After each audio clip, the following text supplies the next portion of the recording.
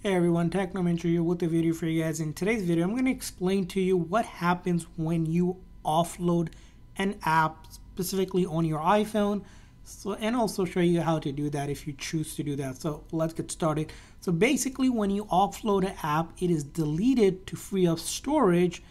The app icon remains on your iPhone, and then all of the documents and data from the app are preserved. So if you reinstall the app, it restores everything as if it was never deleted. So what you'll see usually here, I don't have one, but it will show the app icon with the iCloud next to it.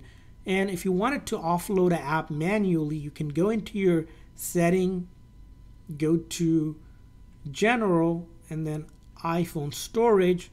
And we're going to go ahead and find the app that we want to offload. For example, if we wanted to offload CapCut as an example, right here is the option you can click on, and then we can go ahead and offload that app. It's going to show that cloud icon to it.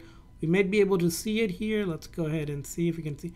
Right here, this is what I mentioned. This is basically right now off our phone, but if we ever want to reinstall it, we can tap on it to reinstall it.